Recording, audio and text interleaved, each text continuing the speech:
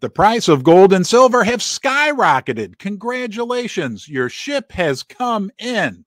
You've been waiting for this. You knew the price of silver could go to $100, $200, even $600. And now it's actually happened. Gold trading at $7,000 per ounce. But I have a very important question for you. Maybe you're watching this video in the year 2027, 2028. My big important question for you is, are you prepared? Were you prepared? Because the reality is, we're recording this, we're talking right now in the basement in mid-2024, but it's so important that you prepare yourself for this prospect. And look, guys, part of preparing yourself for the prospect of skyrocketing silver and gold prices is also being real. There's a chance, I don't believe it to be true myself, I don't know how you feel, but there is a chance that the price of gold and silver never will absolutely skyrocket. But if and when it does, are you prepared? That's what we're going to talk about today in this video, because it is of paramount importance that you are prepared. I'd like to thank the sponsor of today's video, Masivo. They're a Canadian junior gold and silver exploration company. They have projects in Mexico and Nevada. In the U.S., their stock symbol is GNYPF, and in Toronto, MASS. Gold prices hitting all-time highs, and many people projecting for the price of gold to even go higher. But one thing that hasn't happened yet, this move up in the gold price has not translated into much higher prices in the gold mining sector, and in particular, the junior portion of the gold and silver exploration segment. Trading at just 12 cents per share with a tight share structure, Masivo Silver and Gold Corp presents an enticing investment at around a $5 million market cap. The high potential upside at this valuation really is hard to ignore. And when we look at the shareholder roster, we're seeing people like Eric Sprott who have invested in this company. While the company holds some very exciting prospective properties in Mexico, what's really exciting is what's going on in Nevada. They have properties in Elko County, home of other very successful mining operations like Jarrett Canyon, the Robinson Mine, and Bingham Canyon Mines. The company's currently drilling their Boston Mine project. They've actually extended drilling 3 times due to visible mineralization. The results have been submitted to the labs and are expected by this summer. This could be a huge catalyst for the company. Masivo President and CEO David Coburn recently said that hole number 2 has shown very positive results. Now remember, this is based on visual inspection of the drill core coming out of the ground. We're still waiting to hear what the lab has to say about specific amounts of metal contained in the drill sample. But the fact that they've extended drilling 3 times could lead us to believe that there may be some very good news coming out on this company in the near future.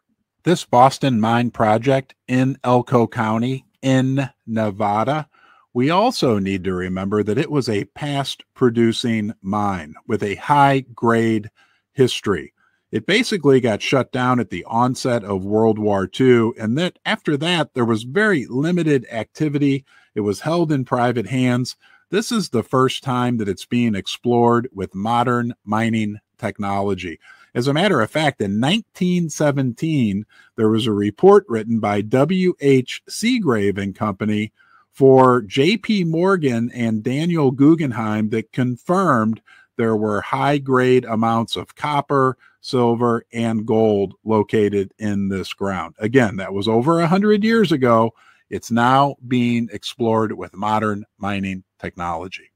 It'll be interesting to see how this story plays out. It's one that I'll be keeping a very close eye on. If you're interested in learning more about the company, I'll put a link to their website in the description below. Do your own due diligence.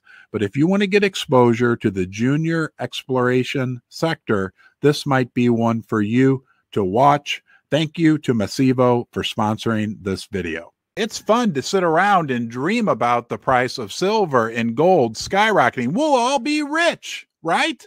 Yes, to a certain degree, we'll be richer than we already are right now because we're pretty darn rich right now, us spending this time together. And I want to say thank you to you right now for joining me here in the basement. It's a big honor to me that you give your time. I hope you feel like you found a little home away from home. Please give this a thumbs up. You can subscribe to the channel. It's free. But back to this skyrocketing silver and gold. Number one, I want to warn you, even though we think and dream about how great it will also be a stressful time. Number one, you'll be forced to potentially make some big, major decisions. All of that while we could have some major chaos. You think things are crazy now. Guys, if we get $600 silver, $7,000 gold, things will likely be even crazier in the outside world. So not just the financial stress of being forced to make a decision, but we'll be bombarded by news stories and events around us that could be very, very disturbing. Okay, so you want to be mentally prepared for that, number one. Number two, you want to be monetarily, money prepared for things that happen. Okay, make sure you have enough physical metals. Make sure maybe you even have a little cash on hand. Also, make sure that you have strong relationships. There's a lot of different ways to get prepared. And I'm not a prepper, but you want to have good relationships with your neighbors, your friends, your family. You want to make sure you have some type of a source of food and water just in case things get really crazy. But from a precious metals perspective, what you really need to be prepared for is what will you do? Because again, while it's fun to dream, I'm telling you, if you get a $600 per ounce silver price and you're sitting on a big stack of silver, which I imagine you may be, never compare the size of your stack to anyone else's, but nonetheless, you're going to need to make some decisions. Those decisions could range from an extreme, which I think mistake, of selling it all, converting it all into paper unicorn fart dust. I don't know why anybody would do that, even if it is $600 per ounce, all the way on the other extreme to doing nothing, to figuring, hey, I bought this silver, I bought this gold as a generational investment. Why would I want to get rid of any of it now, regardless of what the current price may be? But in the middle, there's a whole range of other options you can consider as well. Maybe you convert half of it into other real assets. And that's the big key. If you're going to convert, in my opinion, any of your precious metals into anything when this event potentially does happen, maybe you buy some real estate, a rental house. Maybe you use part of it to buy some land, some farmland. Maybe even you consider buying a stock in a company that owns a lot of real assets and doesn't have a big debt encumbrance. But you need to have a plan, maybe some prices in mind. But I'll caution you about that because depending on what happens, guys, we could see silver and gold prices like we can't even imagine if like the worst of the worst case scenario were to unfold. Because we know the history. All fiat, all paper money always goes to zero. It's happened hundreds, maybe even 1,000 times throughout history. There's no other end result for a paper fiat currency but to eventually go to zero. Just talk to somebody in Zimbabwe or Argentina or even Venezuela. Hyperinflations do happen, and the US dollar is subject to the same exact laws of mathematics as any other paper unicorn fart dust make-believe funny money system that's ever been created.